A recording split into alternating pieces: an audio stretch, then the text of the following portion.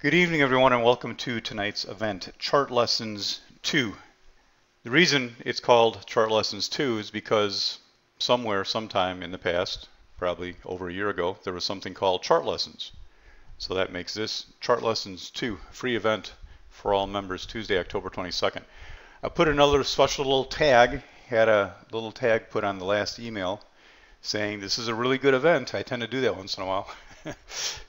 Remember those, like 2 or 3 back, I said this is actually going to be not a very good event. So I was just warning you, but this is, I think, a pretty good one. I guess by good, I mean in terms of something that I think anybody can learn something from. If you're brand new and sticking your toes in, I suspect that, I'm not going to ask, but I suspect that half of you are probably in the category that you have studied the markets on your own, informally read, maybe took some kind of rather simple or not simple education, but you're just not really doing a whole lot right now. I suspect that's where half of you are. I call it sticking your toes in the water. And I suspect about a quarter of you are really new to the point you're just kicking the tires and feeling things around. And I suspect about a quarter of you are probably what I would call the more educated group or the more experienced group, but maybe not necessarily happy with where you are. Some of you are, are happy in here just learning more stuff. I know several of my students are here, and I know some of you are doing very well. Seasoned. You're more than seasoned, sir. You are outstanding. So whatever you're here for, I think tonight will provide some good things, because I actually tell, you may not believe this, I actually tell my seminar program people that they need to be at these because there's actually good learning that goes on. As a matter of fact, what's interesting is a lot of stuff that you learn, as you all know, there's different levels. When I present something, there's different levels you can receive it at. And somebody brand new to the market may not be able to grasp a lot of what's going on. And it's in some cases, people who really have a higher level of learning that get some of the finer points. So there's something I think across the board for everybody. You may take something really important from it, but somebody else may get something completely different from it. So this is going to be a very educational one. So let's get to it, as they say tonight. This is just kind of the blah blah slide. Missing piece of the puzzle. Sometimes that's the case, yeah. Sometimes, Glenn, to a certain point, the more you learn, the more questions you have, which is a good thing. And the more you're thirsty for more things. And the more thirsty you are, the more you open your mind to learn more things. Until you hit that saturation point, and that's when you are, quote unquote, successful. Here's the blah blah slide. That's done a week ahead of time to advertise for it, and it's just kind of fairly generic. When I actually get down to doing these, sometimes it becomes much more specific as I focus in on a topic. And as I did the topic this week, or as I got to the topic, I probably could have renamed this. It's kind of a little two-part thing. So let's go through and take a look at it. It is going to have some chart examples from trades, and also some chart examples from just things to show you. Let's start off. We're going to get right to it here. Question. This is just a question. This is just like I said, this is chart lessons. So let me give you a little piece of Paul advice. And I do want to emphasize, it said it, I think, on one of the advertisements for tonight, that I am certainly not a person, all of you that know me, that says, there's only one way to do stuff, because there's not. There's a lot of different ways to make money in the market, but there are often right ways and wrong ways to do things, and there are things that are just wrong. There are things that people do that are just wrong. The market is all about odds, and it's all about a variety of different opportunities. There's actually a great example, today. There's a member in the room, I don't think he's here, I don't think he comes to these, but he goes, way back with me, I mean decades, and I mean more than 10 years. And he was all about going long. What was it today? What was the gap down thing? Yeah, no, not PG. PG is the one I shorted. It's the one I said I was going to short. Come on. KMB, yeah, KMB. So he's a good trader, and he wanted to go long KMB, and I'm like, well, I'll short the rally. And if you look at KMB, this has nothing to do with tonight's presentation, but it's just kind of making my point that there's no one way to do things necessarily, but there are right and wrong things. So he went on a long KMB here. And we had a little side bet. Yeah, you always side with him. You always take his stuff. I know you do. And he took it down here, and guess what? He made a ton of money. He did great. And I made him a side bet. It wouldn't hit 133. It came out to 132.86, and I said I was right, and I do not owe him a T-shirt. And he said that was close enough. I said nope, wasn't quite close enough. But my point was that I actually wanted to short the 15-minute sell setup. I wanted to short this. And which one was better? Well, the short probably worked out a little bit better. I didn't end up doing this because I got involved with something else. I'm just saying, but there's two different ways to do things. Now, me personally, I can't go along that. It just, mentally, the way I am fixated and learned and self-taught and whatever, I have a hard time doing that. I couldn't manage it well because I don't believe in that trade. But I have no doubt it could have done that. I said, okay, fine, I'm not doing that one. So I'm just saying there are different ways to do things, but there are things that are just purely wrong, and that's what we need to always focus on. Something I think I'm going to bring out tonight, maybe, but if I don't, I want to mention it here, that it's not always just about trying to get the home run trade. As a matter of fact, most people who try to get the home run trades usually end up losers unless they know how to do it really, really properly. But think about it. If you could improve your education, your perception, your knowledge, your confidence, your whatever you want to call it, to the point that you only had half the losers that you do, would that make a difference in your trading? It's kind of a rhetorical question. You don't really have to answer it, because if anybody wiped out half their losers, it would take even a relatively poor trader and make them quite profitable. So if the answer to that question was still no, then you have some real problems. But so it's not just always about how can I find the home run. It's about, hey, give me any chart. How can I maximize it the best that I can? Whether it's to minimize a bad trade, to know when to manage it properly, or when to go for the gusto on a bigger move. So here's a question I have for you. This is just a first side topic. Again, this is like a little conglomerate of 2 or 3 different ideas here, and that's why it's called Chart Lessons and why it has no specific title. In a bullish market, be bullishly biased. That's a statement. In a bearish market, be bearishly biased. And it says biased because I'm not saying it's illegal to ever take a short in a bullish market. There's lots of times you can do that. But I'm just saying the general concept is, if everything's being bought right off the chart, go with the flow, right? It's the #1 rule in trading, and it is amazingly still a very good rule. Don't fight the trend. So if it's bullish, be bullish. If it's bearish, be bearish. But here's a question for you, and for these questions, I only have 3 or 4, so I want to give you some time to answer them. Even get a little debate going if you want. In a sideways, sloppy, or can't tell environment, what should you be? Julie, I'm going to put like a 30-second delay on your answers because you're usually too good with your answers. Be patient, flat, wait, flexible, out, ready to short, ha. Okay, now you see, obviously I'm not writing these slides as we're talking, right? Oh, that was a login word. I'm an idiot, aren't I? I retract the compliment to you, Julie. You're not all that smart. You just simply know how to log into the program. Obviously, I'm not writing this as we go, so I want you to understand how well I know you guys. Ready for this? This is a slide I obviously made before right now. Question mark and okay. You always said do nothing. Nothing is always okay. See, I knew you were going to answer that.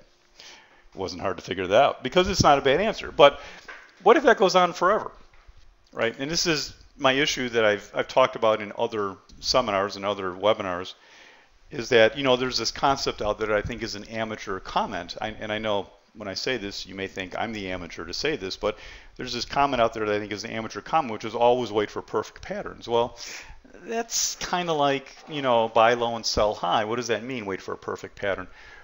What if things just kind of go sloppy forever and you have to make money? Or, what is too sloppy? Isn't there a borderline case always? When is it? So if you do choose to do something, what should it be? All right, T. Smith has an okay answer. He's going to try and minimize that sloppiness by selling spreads, which actually is a good answer because that's something that options gives you. It gives you a wide range to be right. In other words, options. Obviously, to do options, you still need to know where the underlying stuff is going, right? You can't just blindly take something on something. So, but options allow you to skew it so that your success, your batting average, is much higher because you have a wide range of where you can be right. You have smaller profits, of course. So that actually is not a bad answer. But in terms of reading the charts and figuring out where we're going, which way should you? What should you do? What should you favor? Range-bound trading zones, oscillators. Okay. Here's the way I kind of teach it, Joe, and that's a good answer also, quite honestly, is I teach that there are up trends, bullish patterns, there are down trends, there are bearish patterns, and there are sideways patterns, right, Joe? In other words, but when you have a sideways pattern, that's not what I call sloppy or can't tell. In other words, there's kind of a fourth critter out there, which is sideways, but not like strategically sideways, just a mess. You know what I mean? It's kind of what's left over when you're not up, you're not down, you're not sideways. You know what I mean, Joe? So I'm talking about that. I'm not talking about when you're just nicely range bound, because that's a nice pattern. You know, there's up, there's down, there's sideways, right? Those are your three trends: up, down, sideways. I'm saying, what about when you're not up, down, or sideways? You're just, you think you're up, you think you're down, you think you just don't know. You're all over the place. Well, all you're afraid to say it, but there is an answer, and this answer you're not going to find in a textbook. The answer you're going to find from me and a lot of stuff I'm telling you is just from years and years of sitting here day after day staring at charts. I'm willing to say, I mean, I'm going to put myself there to say I've looked at more charts than as much as anybody in the world. I mean, I'm not kidding you. I mean, it's 20 years staring at charts every single day. Even slow people like me tend to learn something. Yeah, we covered sit on hands, Chuck. We know that already. But we're saying, what if you can't anymore, right? And I want to get this point across to you because I think it's a very valid point. I think it's something that helps me a lot. And that is, if you have to act, you are better off in a sloppy environment is shorting rallies than you are buying pullbacks. You're better off shorting rallies than buying pullbacks. That's something I want you to think about. Of course, the next question you ask is why? Why is that a better concept? There's an obvious answer that some of you are going to say pretty quickly. But I want you to think even beyond that a little bit. And I mean this quite seriously. I'll tell you, while you're giving me some answers, let me give you something that I can tell you to back this up a little bit, and that is just some experience working with people. And I don't have a real statistic on this, like I can't show you a spreadsheet that says this is true. Again, I can just tell you, my mind has computed this over the years, and that is if I took all the people that had a really tough time with this and failed, and said who's bullish, who's bearish, I bet you the vast majority of people that fail are perma bulls. They're always bullish. And I was like, all the people that did really well at this, I bet you they're way more bearishly oriented people than there are bullish.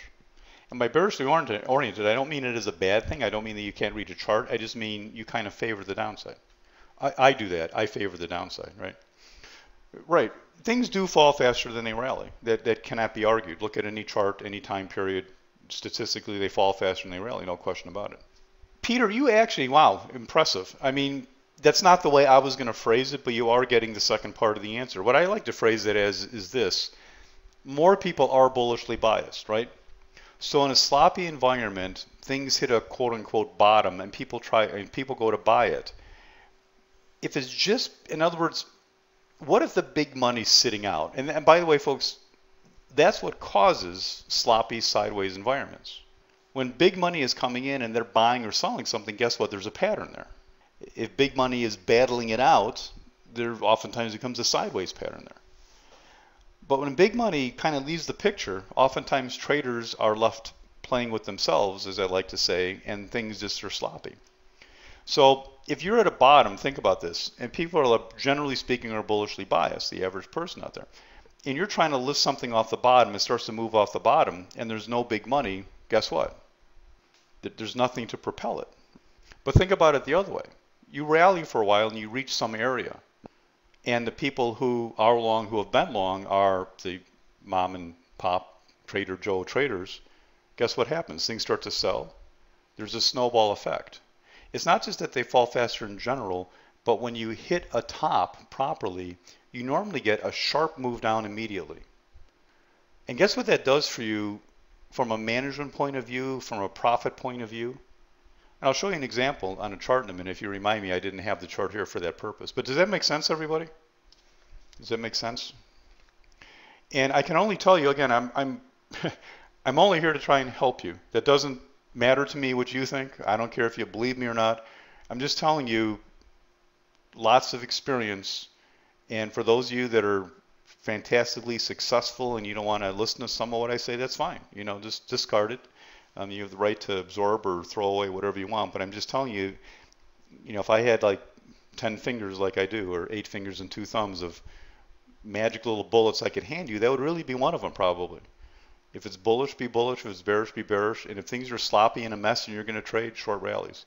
And people in the room with me, I mean, true. I mean, I'm short more than I'm long, without question, especially lately because we're in a sloppy environment. As a matter of fact, right? So again, I'm not just saying this, I'm giving you the advice that I use every day.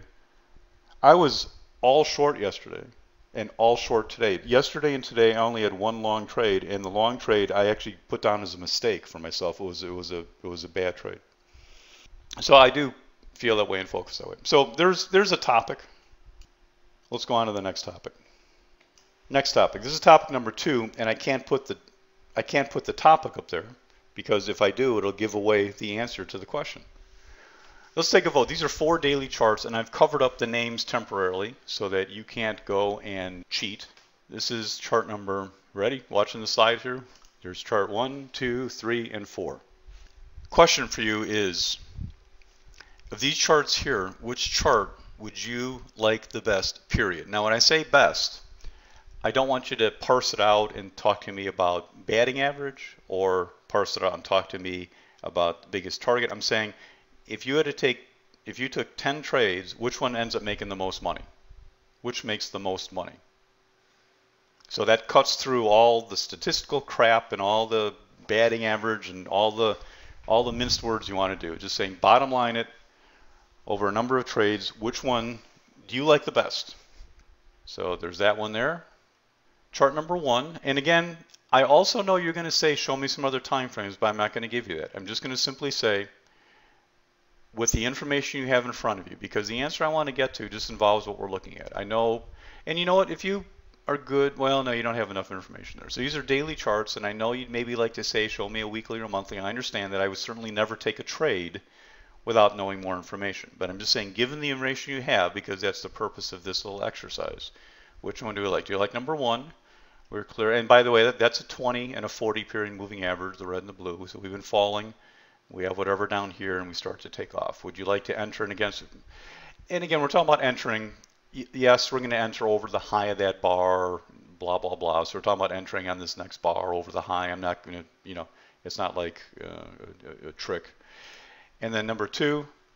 And by the way, this next bar on number 2, this next bar does trade over the high of that red bar, okay? It just so you know, I'm showing you charts. It's free falling. It does trade over the high of that bar. So I just didn't want to show you the result, but it does trade over the high of that bar. And then number 3, we've already we had this gap down, and then another puke, and then a green bar, and then a green bar that trades above the high of another green bar. And then number 4, we just have this with this little pullback in here, and you'll trade over the high of that bar there. While I've been talking to you all, most of you, very nice job, most of you have given answers, which I think is, well, I'd like to say I appreciate because I appreciate the feedback, but hopefully you appreciate too because it makes you think a little bit about it. Number 3 and number 4. Let me ask you this, because I want to take a second here. Why, whatever you said, and there are a ton of you answered, so I'm not going to have a discussion with any one of you, but why? What was, if you put it 1 to 5 words, what is the thing you like about that chart? And again, I'm putting this in the category of almost an exercise to help or not help you. You may not like the help I'm giving you. You may say I'm an idiot when we're all done, but what is it that you like about that chart? You feel safer, and repeat the number so I can read it because you feel safer with 4. Okay. Now safer in terms of like not stopping out, Julie, is that what safe means to you? Is it support?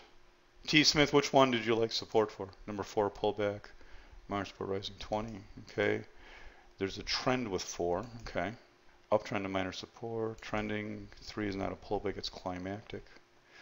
Valdino saying 3 is not a pullback, it's climactic. I'm not categorizing what any strategy is or anything. I'm just saying, what do you like? I don't care if you want to call it the double Heimlich reverse overstuff play, but whatever it is, what would you like to do? Trading with the trend, extend and move down, 180 reversal, solid green. Well, Reg, that's an interesting answer. Is that a strategy to you, or is that a verbal description of what you see? Blast through, pullback, taking off. 4 is an uptrend, not from 20. Like the spike volume. Struggling on the way down, large bars up. 3 is far below 20, you can always exit if day trading. 4 pulling back. Reverse over stuff is usually a great play. 3 oversold. Okay. Well, let me stop right here because another thought just popped into my head that wasn't part of my discussion originally, and that was this. When you gave your answer, boy, this is a great comment I'm about to say. I didn't realize what a great idea this was. When you just gave your answer, did you just pick a chart you liked? Just like you were looking at, pictures of people and said, gee, I like that guy, I like that girl. And then did you go and justify your answer by just picking on things on the chart? Like saying, well, it really fell a lot, and then it reversed. Gee, it looks like it's really strong. Or did you, in your mind, did you categorically say, here are strategies I know that I like. Do any of these fit that blueprint? And did you understand that question? How about that first? Did you understand that question, and or did you understand the tremendous importance of that question? See, one of the hardest things I have when I'm teaching people, even people who go through the class one time, is that they come back to me with a trade that I think is just stupid, quite honestly. I mean, I don't say that typically in that strong a word, but in my mind I'm thinking, what are they doing? This isn't what was taught. And I'll try and explain that. I get back, yeah, you're right, I do say that sometimes, Rich. Well, in all fairness, you should know the truth. But when I get back sometimes are arguments about things that they see, but they don't come together to make a set of probabilities, i.e. a strategy. Do you know what I'm saying? I just start to hear things like, well, this has really dropped a lot, and now it's reversed. You know what I'm saying?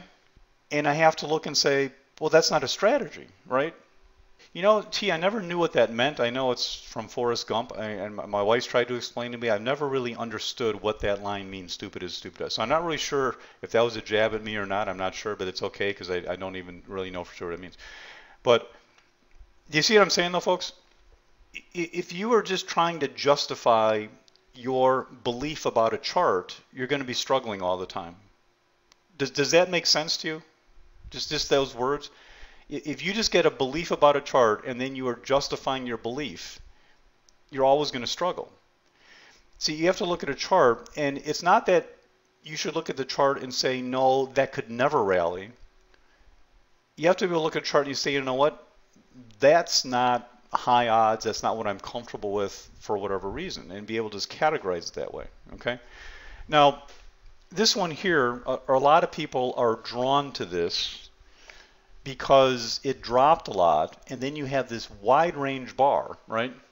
And somewhere once upon a time, somebody taught you that a wide range bar can begin a new move, and it can, but it's not a strategy. Do you understand what I mean, everybody? A wide range bar starting a new move is an occurrence, it's a thing, it's a statistic, it's a one-off. It's part of something else. But a wide range bar in the middle of an all-out downtrend usually represents what, everybody? Important you know this. See, a lot of people don't tell you this. Yeah, short covering. Right, short covering. No, some hope. Yeah, some hope. But a lot of short covering. Right? People have been short, and all of a sudden you get this rally, and everybody says, okay, time to get out. And, Julie, then you get some people saying, oh, wide range bar starting a new move. Well, again, that's not a strategy. I don't teach a strategy. Some of you have been through class with me. Tell me if I'm lying. I don't teach a strategy. It says, oh, here's a wide range bar. Let's go long. That's not a strategy. That's okay, there's something going on. That has to match up with other things on the chart. So again, if we could see a weekly chart or something else, it would be helpful in this case. But generally speaking, when you have that, this is all you're going to get. You get the little, well, it's not really a whack-a-mole pattern, but you get the little hurrah, and then the shorts get out, and then everybody looks around and says, well, who's going long? And, if these people don't get rewarded down here, they start getting out, and that's what you get. Now, you may be finding a bottom, right? It did. It actually made a newer high, but did you live through this? I mean, if you went long at the end of this bar, did you live through this? I mean, it depends what chart you're playing. You might have, but, I mean, that's not an entry you're proud of, right? That's not an entry that you're happy about. So, I mean, this to me is not a good setup because there's no strategy. You're just falling and a green bar comes along. That happens all the time. Again, look at your charts. And again, I want to emphasize that, yes, I can find a chart to demonstrate what I'm saying. And yes, I know you could find a chart to prove what I just told you wrong, right? Because this is about odds. I'm just telling you this is the norm. Why am I telling you that? Well, because I've been looking at charts every day for 20 years. Sure, there are anomalies, but you don't play the anomalies. You play what happens most of the time. And this is a terrible pattern to be trying to trade. It's almost the classic, oops, that's really a bad trade type of thing, all right? If you anticipate the washout move and size your initial, yeah, there's always some ifs and whatever, and yeah, you're talking about kind of averaging into a position in a certain area, and sure, not the point of the question. I mean, yeah, you can come back and justify any one of these, but it's just not going to be the best answer. Nope, it was on the watch list for that consolidation pullback and then finding a reason to enter on a breakout. Okay. All right, so then let's take the next one here. Now this next one, and I didn't really add up what you guys said, and I didn't look what you said. So there's too many of you answering, which is great. But and don't worry about what you said. You may be right in your own justification in a sense, but I just wanted to go through this. Number two is often tempting. Why is number two often tempting? Whether you said it or not, even whether you thought you liked number two or not, why is number two often tempting? Look at like taking a breath. It's a very strong, right? You say, wow, we want to play strength. Boy, we're playing strength. And this one's almost maybe the heart of my discussion a little bit. And I agree, this is a strong stock. And I agree, that thing's probably going to have a big move sometime. But here's my problem. I would never play that pattern, never. Never. Never, ever play that pattern. Now, here's why some people play that pattern. You know why? The reason that this becomes a favorite for a lot of people is because you will see this happens sometimes. You'll see a very shallow pullback and boom, just takes off, right? And what people like to do a lot is to kind of what I call reverse engineer. In other words, they find these huge moving stocks and they go back and say, how can I get into these? And to me, that is just completely the wrong way to do things. Completely the wrong way. You look for these home run trades, but here's the problem. What I'm going to get to is going to be called precision. In other words, you don't make a lot more money on a big move if you don't have a clue where to get into it. Does that make sense? You don't make, right? Is that true? I mean, the way I think everybody listening to me would trade is you don't make more money on a big move if the entry is proportionately as wide and sloppy, right? $6 move, but you have a $2 stop. And not only that, what if you don't even know where the entry is? Then you have to factor in how many times you have to try it. See, again, people will send me charts and say, oh, Paul, you're wrong. Look at this chart. It did this. Okay, yeah, I know you can find a chart where this works. But let me tell you what the norm is, guys. This is the norm. That's the norm, right? That is the norm. I'm sorry. That's the norm. You can find exceptions. But here's the problem, is that you may, and by the way, whatever entry you're using, this had a couple of really bullish. See these topping tails? You remember, at one point in time, what was that topping tail, Mario? If I pick the right moment of the day on the daily chart, if I close that bar at the right moment, what was that topping tail at some point? It was a what, everybody? It was a big green bar. And boy, did that chart look good then, right? You're middle of the day, you look over, you go, holy cow, that green bar just took out a whole week's worth of trading. I'm in. And what happens? By the end of the day, you're down half an hour, and then the next day you're trash. See, it's not all just about strength. It's about who's left to buy. You have all these people that have to take profits. And the question is, well, how many took profits at that point as compared to how many people who were down here want to buy it at this high of a price? Well, the answer is not enough. It's the balancing act between buyers and sellers. I will never try to buy something like that, never. Ken, on number 2 was the widening of the 20 and 40. Oh, yeah, absolutely. Ken, yeah, I didn't want to get into, yes, I'm not really, I'm kind of here more on a visual voting, trying to point out some big stroke things, Ken. But you're right. I mean, the separation of 20 and 40, and when we get into class, we get so much more detailed. And again, folks, I mean, if you like generally what I'm talking about, and I don't take this the wrong way, but I am truly talking at a kindergarten level instead of a high school or a college level. But yeah, we get into not just deciphering. This to me is a chart that's off the screen, crazy almost. But we get into deciphering some very, very close patterns. Like I show some charts in class where it's like, the average person looking would say, well, that's a pretty good pullback. And I decipher why it's not. I said, no, I wouldn't do this one either, and here's why. Can we go through it?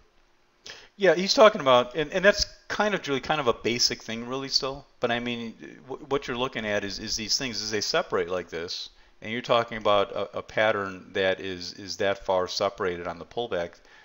Huge odds it's not going to hold. And again, that's just a little visual clue. I mean, you can't trade totally by moving average, but again, it's one of those heads-up clues that you look for to get the odds in your favor.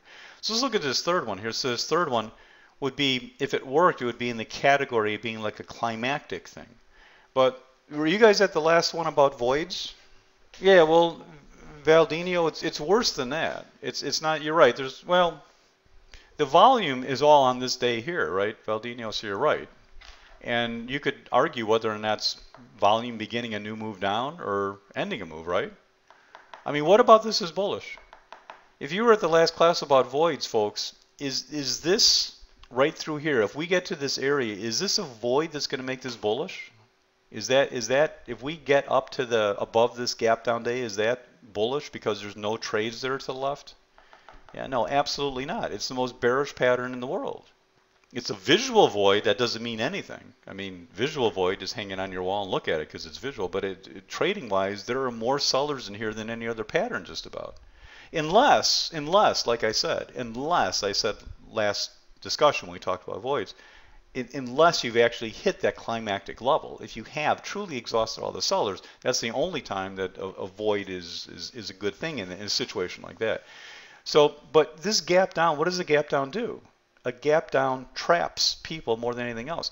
In a sense, from what I can see of this chart, and again, I know we don't have every single chart here, but in a sense, we've been holding this area for a while, and this could almost be considered a professional gap down that's beginning a new move. So we drop 3-4 days, and what happens after dropping 3 or 4 days and people want to take some profits? Well, you get a little profit taking come in, you get a little bit of a rally, and then you flatline, you know. Even this pop here, as much as that, this is the whack-a-mole pop.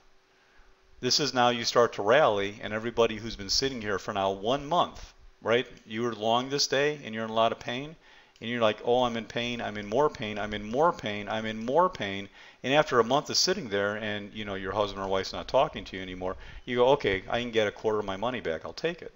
And that's what everybody does, and whack, whack, whack, whack-a-mole, and you're back down to where you were, and that'll go on for a long time. Terrible pattern to want to play. In excessive gap, I don't think I use that term. I can't explain what an excessive gap is because I don't know what an excessive gap is by definition. It means for what purpose are you asking is what I have to say, Valdinio. Excessive gaps could be good or bad, but excessive is a subjective term, right? When you say excessive, it's a subjective term, and I don't like using subjective terms in trading more than I have to because what does that mean? What if it was excessive? What would that mean to you? You know what I'm saying? Whenever you start looking at the size of a gap, it's all relative to the chart volatility and the chart pattern. A very small gap, percentage-wise, Valdinio could be huge on some stocks. It could be a huge moving thing, a huge strategical advantage. And there's some big gaps, be huge gaps that don't mean anything because we can't decipher what they mean. And that leaves number 4. Which is the pattern I like. Why? Well, because it's a very tight, controlled, precise pattern. It is the highest odds of being able to find the precise turning point because these turning points don't fail very often. And by the way, I didn't search hard for these at all. I was a little behind in putting this together, to be honest with you, and I just went off the top of my head a few charts I knew that had decent patterns. I'm sure you could find better ones to make examples in either case.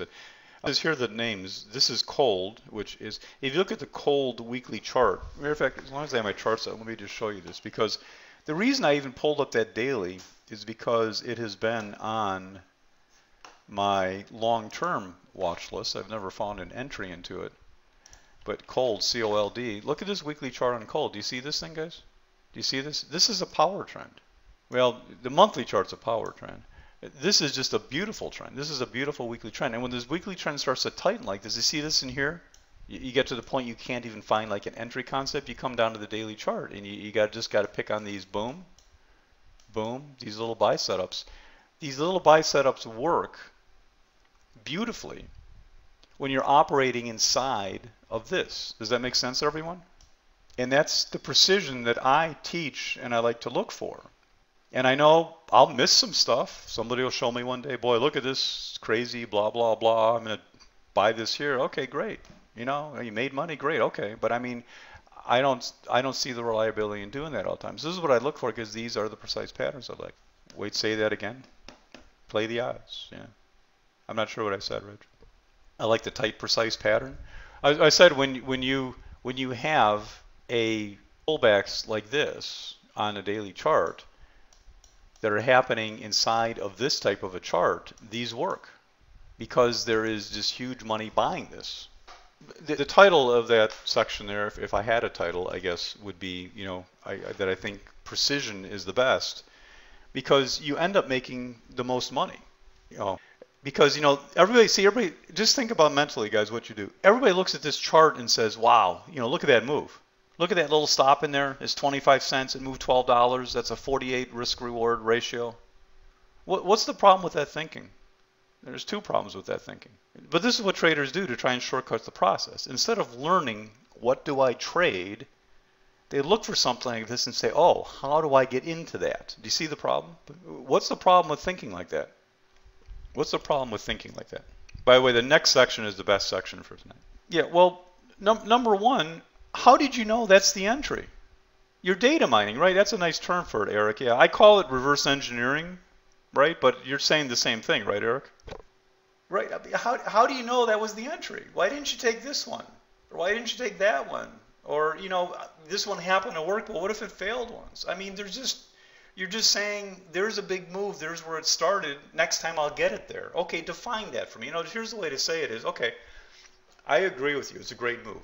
You define this for me so I can get on the next chart. How's that? How would you define that? And the other thing is, a miracle happens, right? And you get this entry. Woohoo!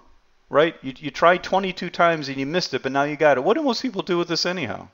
Yeah. What do most people do anyhow? They sell it up in here somewhere, right? Just to try and cover their losses from the first 3 times they tried it, right? Do you ever do that, guys? You're trading, you got some losses, you finally get a winning trade, and what do you say? You say, well, you know what? If I kill this here, I'll kind of be break even, and then I can start all over again. And then guess what happens? The process starts all over again. Loser, loser, loser. Oh, I can maybe get break even here. Let's do that. And you eventually are literally trading to be break even. And guess what? If your goal is to be break even, you might achieve it. All right, let's get on to the best slides. KMT daily, and this is something from yesterday. I think you will like this concept here. So here's the daily chart. This is from yesterday. Yesterday, the stock gapped down to here. Do you see what happened? This is a green bar this day, so it closed up here. So this is a big gap down yesterday. Ended up closing green, but still below yesterday's, or right around yesterday's low. Does everybody understand the daily chart before I move on? Because that's the only time you're going to see it. All we're getting from this daily chart is that, to me, and let's just agree, this discussion is not about whether or not this chart is bearish. I'm going to tell you that's a bearish gap, presumably. Doesn't mean it's going to for sure fall. Yeah, well, that topping tail is interesting. It's going to become a little bit of part of the story. I just assumed it wasn't there, but that actually is part of the discussion we're going to have. So there's that gap down that day. So let's go to that day. So we're going to look at this day, which was yesterday. You can follow KMT if you want along on your charts. Bearish gap down this day. Here's the 5-minute chart, and I'm going to start covering some things up. So what happened was the stock had just a nutsy run out of the open. That's a real bar that really happened, right? And that, I'm just going to tell you, that to me makes me stand aside for a minute. Now, sometimes not. Sometimes that big rally, I like to short that when it's what I call a flurry. When you have a flurry rally, I like to do it. But not when it takes out that much stuff. I like the flurry rally when it still is bearish, even when it's done with the flurry. So I don't think I was staring at this. I did have this on my screen. It was kind of a favorite gap, but whatever. Either I like something else, or I just saw that rally and I don't remember what I wasn't staring at this. I said I'll let this settle down. So as it settled down, I started watching here, right? So here it comes, boom, boom, boom. That's finally settled down, and we start to see that the bears are winning the battle, right? Every little pop, a little lower, lows are a little bit lower, a little bit lower, a little bit lower. And the question to you is going to be, let me make sure I don't screw up my slides here. should we go short as we make a new low of the day? We have a bearish gap. It's not a trick. I mean, I'm calling it a bearish gap, whether it turns out to be or not. I want to be short. I did have to let it settle down. And now we're about to take out the low of the day. Do we want to go short or not? Discussion. It says I have to discuss, so I got to stop and discuss here. If you say no, would it be a crazy idea to go short? If you say yes, I guess I'd ask you, where would you put your stop? Go ahead, take a minute, look it over, think about it. And again, for the purpose of this discussion, don't get turned, the last charts I showed you were daily charts. Don't get turned off if you're not a day trader. This is a 5-minute chart on a gap, but the concept I'm teaching has nothing to do, really, with it being a gap or a 5-minute chart. The concept lives on. Depends on the past day's trend. Well, let me take you back, Gabriel. I mean, the past day is out of the picture. The past day is all above us. We gap down below the last 3-4 days of trading. So there's nothing off to our left in terms of what's there. The only thing that's there is today's low. So once you're below here, you've got a way to go. Well, I'd go long on support, depends on the longer time frame. Well, I'm showing you the bigger time frame. There's the daily chart. Is this major support? Well, that's what I'm asking you at the moment, I guess, Joe. Well, we're going to break it, by the way. I mean, we're going to break. Here we go. We break down and we break below. So is this a good trade? And by the way, after we broke down, this next bar went below the low of that bar. Oh, do I really have to go back to the daily again? You would with a tight stop, Gabriel? And why with a tight stop? What does that mean to you? Does that mean you're risking less money so you'll just throw a few bucks at it? Or do you mean that you would risk your full amount and just have a really snug stop? I would at the MA only. Well, nothing to go on. We just broke the low for the last 6 days. I mean, that's not nothing to go on. And I'm not trying to talk you into something. I'm just keeping it clear what we are here. We have a stock that gapped down below the low of the prior day, the last 2-3 days, and now after a big battle, we're taking out the low. That's a good point, Reg. Remember, it's not something I've quoted to say. It's not what happens. It's the reaction to what happens, right? So it's not that one bar. It's how is that reacted. Okay, thanks for your comments. Let me run through it here and do what I have to do here, which is to kind of teach my point here. Number one, by definition, for me, I could never go long this pattern, no matter what it does. Why is that? Anybody guess why? Doesn't matter. I don't care what happens here. There's nothing that could happen this morning, at least before noon. Nothing to do with the MAs now. Nothing to do with the MAs. On gaps, I don't even look at MAs. Gaps are irrelevant on. Moving averages are irrelevant on gaps. In my book, it doesn't matter at all. I don't even look at them. Could care less. Right, Mario. This is a very bearish gap. Descending MAs don't mean anything in this case. If I'm going long on a bullish daily chart, I'm going to be taking the entry below descending 15-minute moving averages. That doesn't mean anything. Descending moving averages is meaningless to me. It's the whole picture of across multiple time frames, right? On a gap that's that bearish, I will never play along, right? The pressure is down. If it's a bearish gap, boy, you guys like declining MAs. It's not even a valid answer to me, to be honest with you. I mean, on a play like this. Yeah, this, on a gap that bearish, I won't play along. You're fighting the bigger time frame. Now, again, the time frame in this case, the bias is being determined by a gap. It's not the trend per se. I mean, that's the thing about gaps. That's why they're unique. That's why I teach them separately. You can change the bias on a daily chart instantly. So that bearish for a gap, I can't go long. So I want to be short. To me, I'm glad most of you answered in an intelligent way, but to me, going short here is not only not what I would do, and not only a bad idea, it is just wrong. A matter of fact, this is what I label the second biggest mistake traders make. That's a big title, by the way. Second biggest mistake traders make. I want you to take a look. You can see it here. I don't need to show you any other chart, but I just want to show you the 15-minute chart at this time. Here's what it looks like. Do you see what you're shorting? Yeah, you already have a multiple bar drop to a support area. Now, even if you don't think this is a good support area, which it's not, you don't short a multiple bar drop because it goes pennies below the low. This is what you care about, the fact that you've already exhausted all this selling. I want a fresh charge to go lower, right? You see what I'm saying, everybody? You never take this trade. This trade is always, always wrong. If it, and by the way, that doesn't mean it can't drop, and this is the important thing in trading. If it did free fall from here, I would just say, okay, bye. I didn't get it. So what you do is you sit and watch it. And you say, okay, here we go. It came back a little bit. Should I short it here? That's going to be the next question. When I pull out that little red ball and click on it, it's going to say, boom. Okay, so it made that new low. It popped a little bit. Should I short it there? If you did short it, by the way, do you hang with it now? You're expecting it to free fall drop. Do you hang with it right now? Or do you just get out? Or do you lower your stop to that topping tail? And if you're not in it, is this where you get in on this little sell setup here? Is this where you get in? Lower the stop. If not short, you get in short. Next chart. Discuss. We see some more of the chart. How about now? How about now? You're stopped out. Now we're looking to get short. So here's where we are right in here, where this starts to be a good area to be looking. And by the way, stick with me to the end of this conversation because I have a little surprise for you. Well, you know, prior resistance is a tough thing to say in a pattern like this, Steve, because I actually don't even really want horizontal resistance. I'd take it, but I'd like to see selling continue. But this is what I want to see now. You see, in other words, the pattern I want to play is kind of, let me draw some arrows here, is kind of this pattern. You know what I mean? It's not precise, but you know, it's kind of channeling lower. So I want to see that bounce up to that area where selling pressure is. It's not always easy to decide.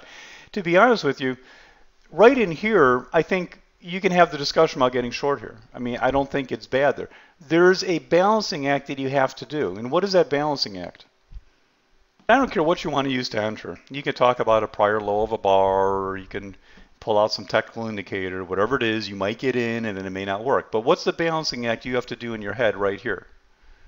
Well, yeah, size versus target, but what does that translate to in English? If you had a non-trader sitting next to you and they said, what are you debating? What's your big debate? What's the trade-off in your head that you're doing? Well, if you get in now and you're not sure that it's the right area, you may stop out, or you may never make money because you got in too soon, right? But if you don't get in, you may miss the trade. Guys, isn't that a real thing to consider? You may miss the trade. Isn't that something to consider? Yeah, it is.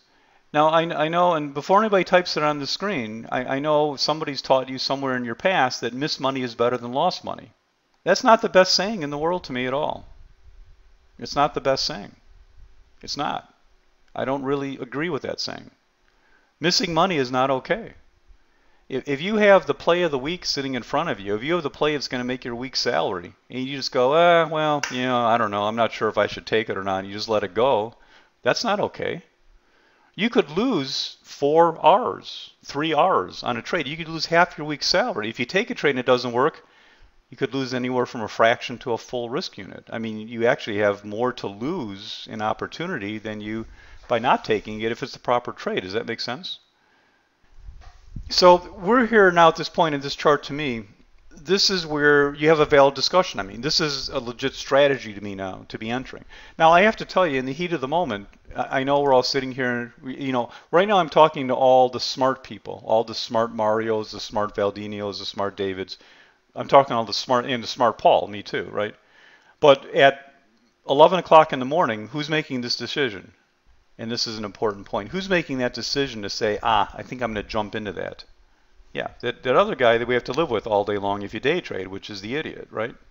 And I've got to tell you, I'm willing to bet that, you know, an awful lot of you an awful lot of the time will do that. Now, I won't do that one. I do other dumb things. I told you I made a mistake yesterday, Monday. I made a mistake yesterday. You know, I wrote to the room and said, this trade's a bad trade. Whoops. And I still do that a couple times a month maybe or something, maybe every 3 weeks. This is a short. This is absolutely a short. The gap tells me I have no option but to find a short entry. Okay? So the point is, at this point here, you have a discussion with yourself, or your plan has to evolve to say, okay, am I willing to miss that? Or what I teach is a way to get the best of both worlds, in a sense, which is to say to not miss it and also not to necessarily stop out of it. Yeah, we got to be careful about using MAs at all in gaps. I mean, on a big gap, you'll never see this MA. You won't see it for 2 days. I mean, you can't, the moving averages, let me just make this very clear. I mean, again, there's some things we can argue about. There's some things there's right or wrong. On an intraday chart, the moving averages are completely worthless on a stock that gaps. Period. There's no discussion. Don't care. They're just worthless. You can take them off your chart. And by the way, I like moving averages more than the average person. They're worthless. Okay? So don't talk to me. Sometime later in the day, they catch up and they can make sense again. But in the morning, these just don't mean anything. They're just whatever. I don't understand why this is even on ones of the radar after 10:30s. Maybe have a chart somewhere, but there has to be other. Well, because of this gap, Trader Jeff, again, if you like gaps, this is a very bearish gap, and it had me wanting to do this. And actually, this is a trade I actually did. So then the next level up. Now, what I want you to be aware of here is I'm watching this stock, right? And I'm going through this thought process the whole time, right? Wait, and took one more leg up, and here's where I shorted it. Boom, boom, boom, boom, boom. Here's where I get it. Now, what are the advantages of waiting that far? Well, what's the biggest disadvantage of waiting that long? I'm a little over. We're going to be done in about 5 minutes here. What's the biggest disadvantage of waiting that long? Well, into resistance, that's an advantage, yeah. I assume that's when you're answering. Right. I may have never got it. I mean, what if right here it just collapsed? If it collapsed, I would have just never been in it. I would have been looking at saying, I may have got an entry later somewhere. I maybe could take the next setup somewhere. But that setup I was waiting for, I would have just missed, right? And that is the balancing act you have to do to some extent. So I kind of had the patience to wait for up here. Notice my entry. Do you see my entry here? It was under 29.59. You can't really see it that well in the chart, but I want you to understand that was not under the low of that bar. That was in the middle of that bar. We were just trading. We were just running up, and I said, okay, it's time. What you would call no entry concept at all. Why? Because that was the moment to do it. And I know this is... I didn't even notice. I honestly didn't even notice that this happened to be hitting the moving average. I mean, I just noticed it now for the first time. That had nothing to do with it, trust me. Nothing at all. I didn't even see that until right now. Honestly didn't. Nothing to do with it whatsoever. So what I want to kind of get across is, wouldn't you... Yeah, Julie, you were typing that as I was saying it. No, never even saw that. I honestly didn't. Never even saw it. I should have just taken the moving averages off this.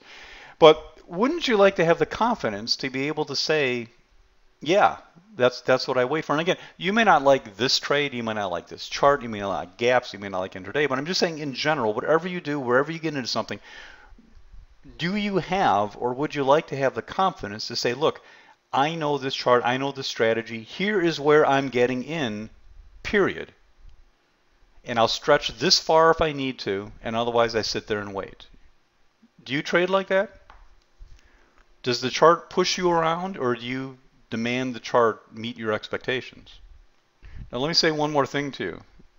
Reg, beyond the conversation, not really the point of it right now. The point is not technically wide again. The point is this, is that do you have the confidence to get in there? Now, if you do not have the confidence to know to enter here, then it's your understanding of charts, right? If you do know to wait for this and not take this, but you don't, then what's the problem? It's in the category of discipline. Let me say this again. If you know in general that you should never take this and you should wait for some kind of rally, if you don't know to do that, I mean, then you're not reading charts properly, you don't understand what you should be doing. If you do know that, but you don't do it, then it's patience, it's discipline, it's not following the plan, it's a psychological issue. It's a combination of both. And by the way, when you really get down to it, to me, the entry is everything. This entry has nothing to do with trend lines, moving averages, none of that stuff. It's hard to use that per se like that. The best entries don't use that. Look at my entry. Learn from it. Under 29.59, stop over 30. It depends how you do it. D, sometimes, yes, no. But also, if your reliability increases to the point, you increase your risk to make what you need to make, rather than trying to make 27 hours a day. Next slide. And by the way, this is not a home run trade. This is part of the thing here. But actually, the reason was, Julie, this is the widest bar on the chart.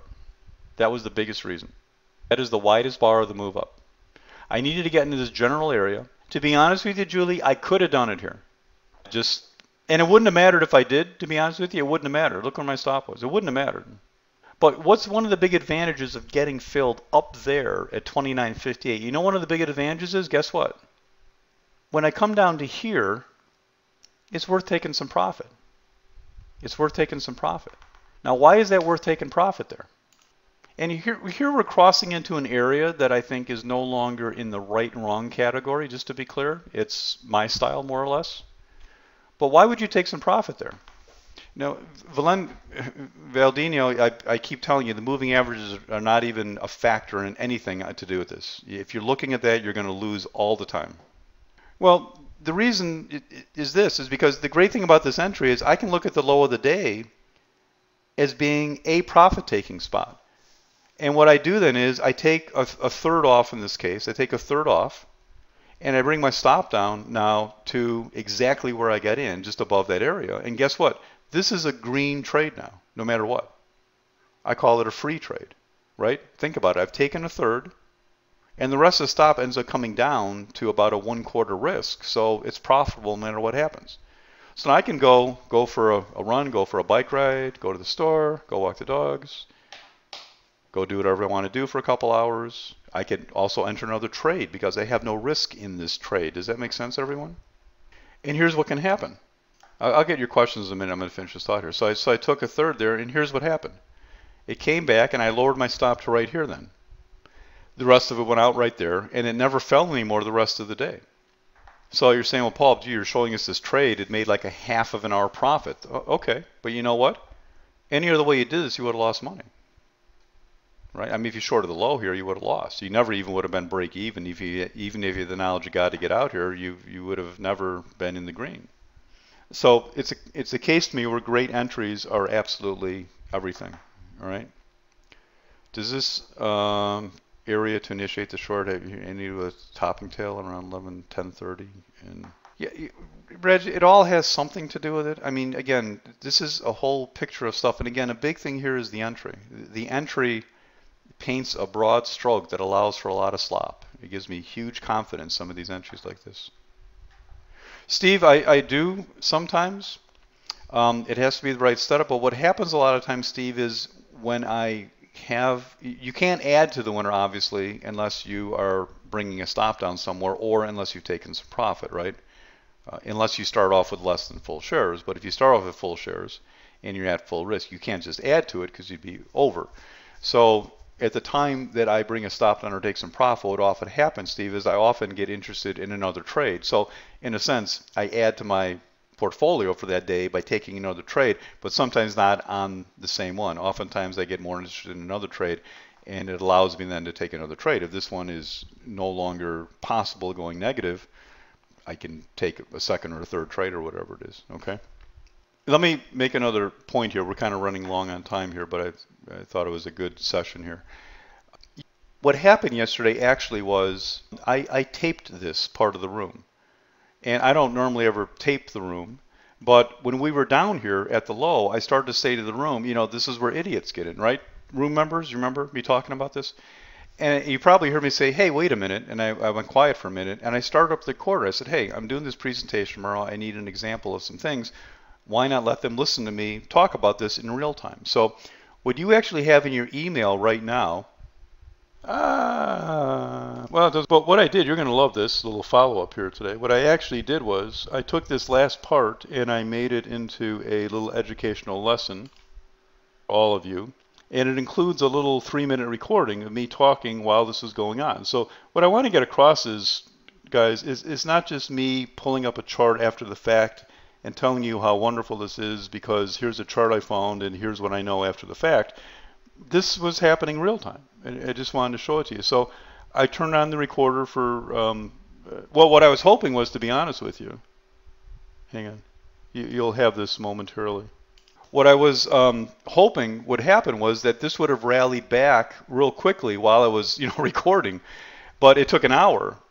So I got off the mic at some point, in here, and I was doing other stuff watching it, and then, I was just watching, okay, and then decided to take it at some point. So you have a recording of me talking for 3, 4, 5 minutes, And then, fade to black, I'm off the mic, and then come back, I just come back to show what happened here. But it's just showing, the patience you have to wait for that. I mean, do you have those patience, right? That's the question for you. Do you have those patience? Where do you get patience? Where do you get patience? To me, Don, that's my joke. You beat me to it. Yeah. You get patience from confidence. Experience kind of along the same thing, right? You get patience from confidence. You get patience from saying, you know what? I know this will come back. And it'll land somewhere in here. And this is where a lot of you guys, I think, mess up, is like you get all hyped up on what's the exact number, what's the moving average, where's, all this way, all your questions back there are all asking that. You all want to know to the penny where this is going to go. You know where it's going to go? It's going to go to here somewhere. And this is where I talk about the difference my first and second classes. The first class teaches you kind of what to look for. The second class teaches you how do you do this and make money. Because all the stuff you're looking for, I think it's kind of a waste of time for the most part. You got to strategically look for the bigger picture and then understand entries better. I think that's the secret a lot of people have to have.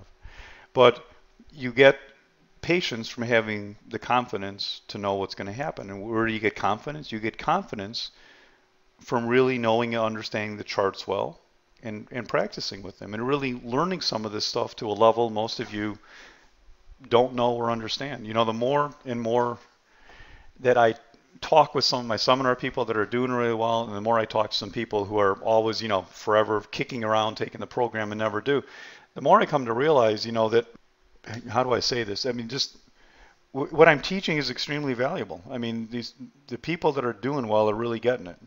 And the people that are hesitating, I think, are just making a mistake because there is so much to learn. Every time somebody comes in and learns, they're like, I had no idea there's so much to learn. I had no idea how much you could understand in a chart. And I see and get these emails all the time from people trying to struggle with, okay, well, why was that the entry? And it's, well, it's not because this crossed that. It's not because that was the exact level of the prior pivot. It's a bigger concept than that. And it's stuff that, what I go through and teach over time. One more slide here.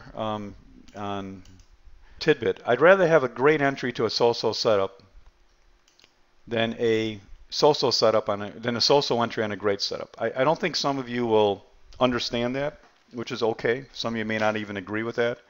I think it takes things kind of to a level that a lot of people don't get to, and because it kind of it contradicts the saying out there that you should only trade perfect patterns. I think that's a fallacy. Another presentation I talked about the fallacy of perfect patterns and how it probably hurts people more than helps them, right? Entry is everything. I mean, it is. I believe that. Friday, folks, there is the Introduction to Mastering Technical Analysis class you are all invited to. If you've only been through it once or less, I suggest you attend that. I will hang around and answer questions for a minute or two. And I also would highly encourage any of you who have been kicking it around to get into the seminar program. The seminar program starts Saturday. The next cycle, I teach it every 6 to 8 weeks. That's the intro class this Friday. You're all invited to that. And then Saturday starts the seminar program. You got to pay a ton of money for that, so don't even ask. But you get the seminar program is a couple things. It includes unlimited coaching and an unlimited commitment by me to get you to understand this. I don't disinvite my seminar people. I tell them to come here. They're all here. If I was lying to you, they would stick their hands up and say, Paul's lying to you. I'm not lying to you. I do whatever is necessary to make you guys understand this. You get unlimited retakes, unlimited coaching that you need, practical application and review days and scanning nights. These are the 3 main classes. They will happen the next 3 Saturdays. And January 1st, the price of this is going to go up. It's going to go up so that more people will take it in the future. I've had people literally tell me that they have not taken this. They went somewhere else because they didn't feel that I could provide all that for that money, which is kind of a stupid way of looking at it. But all right, thanks. Can I put number 5 back up for a moment? The 4 charts, votes, results. Sure. Let me know if you have any questions. 5, boy, that's way back there. You know what? Let me put this little shortcut thing up here.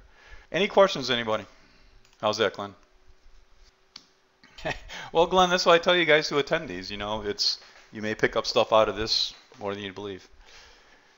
Thanks, guys. again, I mean, if you like this, I'm I'm almost teaching at a kindergarten level in here, and that's why I don't mind doing it. Imagine 25 hours of this, and that's why when you go through it, yeah, you're not going to get it all the first time. That's why you have to go through a couple times. Anything else going on? So Friday I'll see you guys for the intro class. Everybody's gonna be invited to. You get an invite to that, and that's about it. Room members, I'll see you in the morning, I guess, right? Thanks, Phil Denio. Thanks, T. Thanks, guys. All right, questions? Going once, going twice. You guys are such a limited question group. All right. See you guys in the trading room for those of you going to be there, or see you guys on Friday then. Have a great evening.